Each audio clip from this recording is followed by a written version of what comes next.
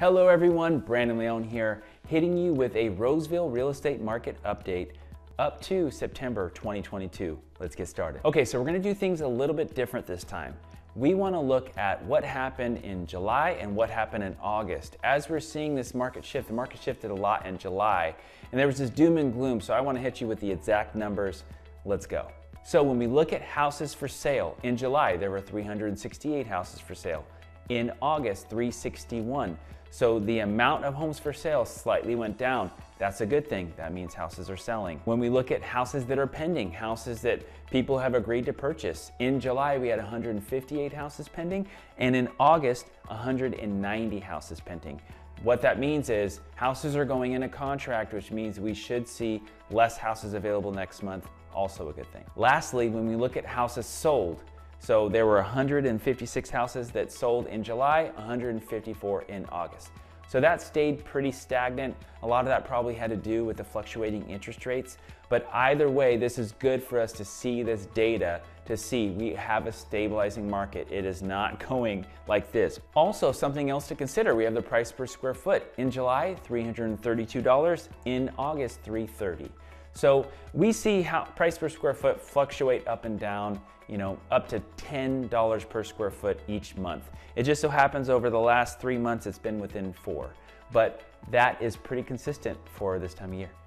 I think one of the most important things we have to look at to see where the real estate market is heading this fall would be the average list price versus the sold price. So houses that are being sold, how much less are they being sold for than what they're listed for? So right now, as of this last month, they actually sold at 96%. So what does that mean? That means that houses are selling 4% less than what they're listed for.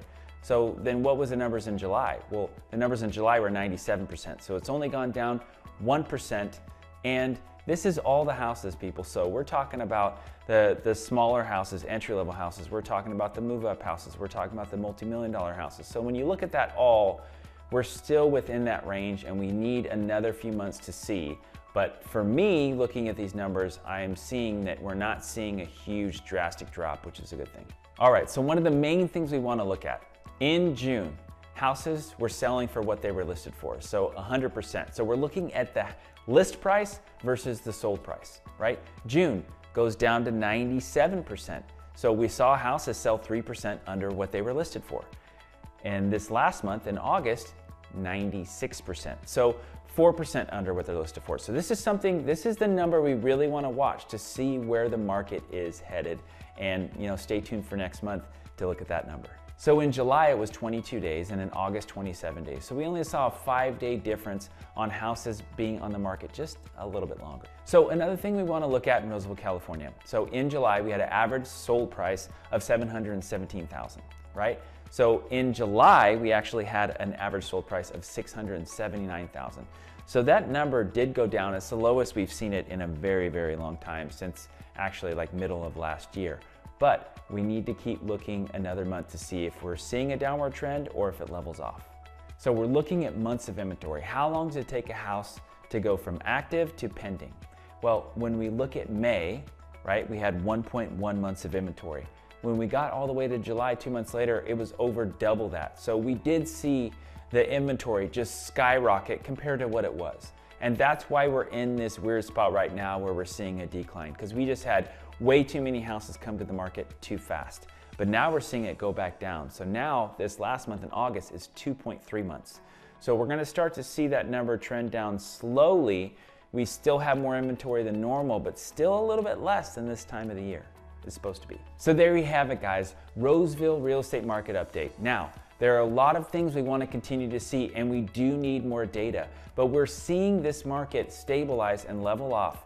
It's not going straight downward like a crashing plane like people might believe. You have interest rates, you have the time of the year. Typically around August, the market slows down anyways if you historically look at numbers. So there's a lot of factors here why we're seeing the market slow. But I'm curious to see next month's numbers and how that's going to affect you when you're buying or selling a house in the fall this time. So feel free to reach out with any questions. I'd love to hear from you. If you have any questions about the Roseville real estate market, leave it in the comments below. Don't forget to like and subscribe. My name is Brandon Leone, eXp Realty, and I'll see you next month.